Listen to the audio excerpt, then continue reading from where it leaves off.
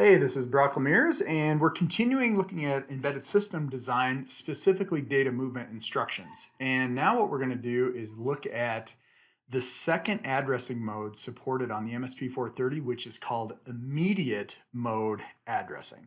So in immediate mode addressing, you are going to provide a constant value that is moved into the destination.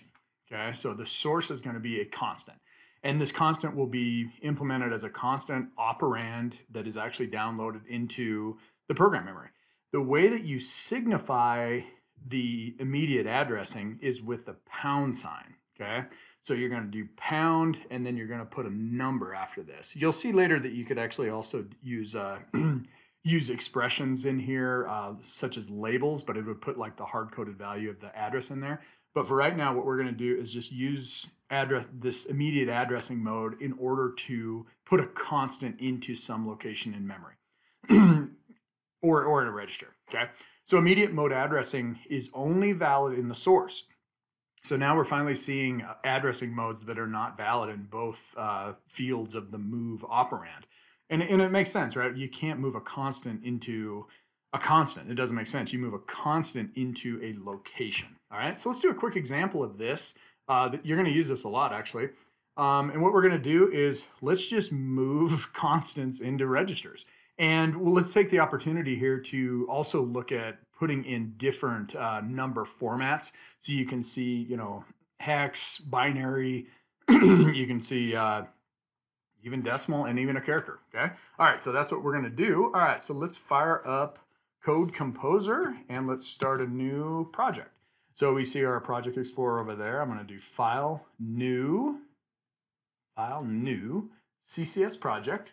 And I am going to double check that I'm at the MSP430 FR2355. And then I'm going to make a new project and I'm going to call this ASM for assembly and ADDRMOD2 for representing this is the second address mode that we were covering. And then I'm going to do immediate. Okay, and then come down here and do empty,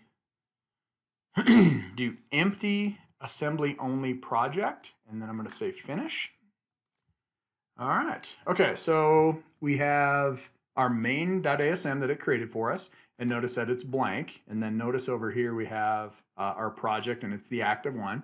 And so let's come down here and let's just do this. Go ahead and put a main label again, and then we'll do our jump main, and this implements an infinite loop. And again, we haven't covered jumps yet, but you just got to trust me. And all we're going to do here is let's just move some information into a register. So let's do move 16 bits pound. That pound is critical. And we're going to do, let's just do 1, 2, 3, 4 hex. And let's put that into R4.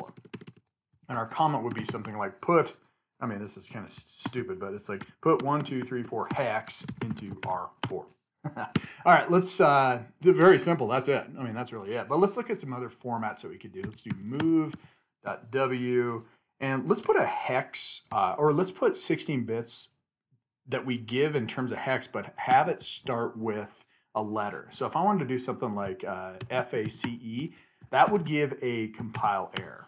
Okay, so what I have to do is it cannot start with a letter. So you have to come on here and you have to put a 0 there. And then it just treats that as oh, no big deal. It just ignores that 0. Okay, so we're going to put face hex into R5. All right, let's do some move.bs. So let's do some 8-bit moves. And that's just, I don't know, what do you want to put in here? Let's do 99 hex into R6. Put 99x into R6, and let's do move B. We'll do, let's say we wanted to put something like EE hex. Well, remember, you can't do that. You have to start it with a number, or it'll compile error out. So let's put that into there. So then put EE into R7. Okay, so let's go ahead and compile that and start a debug session. I have my MSP430 plugged in. I'm not going to see anything happen on it because we're not driving LEDs. So we'll just look in the debugger and watch these values move through. Okay, so let's come down here into our source code, and I'm going to set a breakpoint at the first instruction, and I'll go ahead and run to that. And now at this moment, I can come up here into my register viewer, And I'll notice that R4 has something in it. It's actually from the last program that we ran. If I wanted that flushed out, I could press the reset button. But for now, I really don't care, because when I run this, when I step my program, look at what happens. 1, 2, 3, 4 went into R4, okay? And then our next instruction put FACE into R5. So notice that the source is the value that will go into the destination. In this one, I'm going to go ahead and run it. Now, I want you to look at R6 has 8,000 in it right now. If I do that, it puts in 99 into the lower bit, and then the upper bit is cleared out. That's fine. And then this one will put EE into R7. Okay. All right, great. So let's go ahead and stop that. And then really quickly, let's look at a couple different number formats. Okay, so I'm going to come in here. What if I wanted to use a decimal number? Well, the way you do decimal in CCS is you simply put the number and then you don't put H after it. So if I put 371, so I would put 371 into R8. If you don't give it any information, it always interprets it as an integer, okay, in decimal format. So that's going to move the value 371 in there, and we'll look in the debugger at different formats that we can use. Let's do a binary. So let's do pound for immediate addressing. If I wanted to put 8 bits of binary in here, let's go 1010 1010, and you put a B after it, and then that gives you binary. Okay, so I'm going to put, that turns out to be 55 into R9. And let's do one last one. What if I put a character? Okay, so I'm going to put a character. Let's put a character B into R10.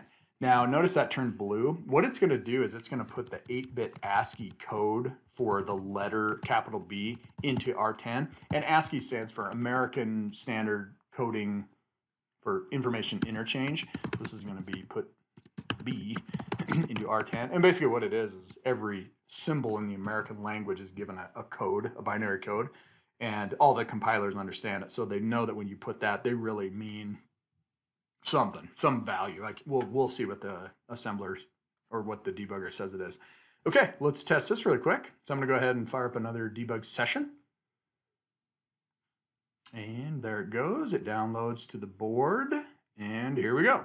This time what I want to do is I'm going to come down into my main program. Let's go ahead and remove that breakpoint from before. And we'll just bounce over those past 4 instructions. Let's put a breakpoint over here by double-clicking in front of this instruction, and I'll go ahead and run to it. The break happens before the instruction is executed. So I'm interested in what's happening in R8, R9, and R10. So watch what happens here. When I go step, 173 went into R8. And you look at that and you go, that's not what I put. I put 371. Remember, these also have a format. So if you want to change the format, click up here. It's defaulted to hex. So I want to change it to decimal, and there's my decimal. And it actually will tell you. The default up here is always hex, and you can tell that because it says 0x. That means that's another way to specify hex. All right, let's do the next step. And 101010 went in there, 10, and it came in as AA, which I knew was AA, but if you didn't know that, you would see it in hex. And so now what I got to do is I got to come in here and I got to change the format to, let's change it to binary. Okay, and look at it. Look at all these bits. So you got a whole bunch of bits going on here, and you see the least significant byte has 1010. Okay, good. So finally, let's go and look at our last one. So I'm going to step over that, and 42 came in. So 42 hex turns out to be the ASCII code for capital B. All right, awesome. Let's see what other formats we can have in here. Let's see if you can put it in, what would it be? A string maybe? Yeah, string don't work. I don't know if you can actually do a, let's do it so you can see it here. Binary, I don't think there's anything in there. So let's just leave it at hex. Okay, awesome. So there it is. That's how you use immediate addressing. And so just remember, immediate means the source is going to be the value itself that is put into the destination. You signify it using the pound sign. It is only valid in the source part of the operand, and that is it. Okay, remember, subscribe to my channel so you're always up to date on the latest videos.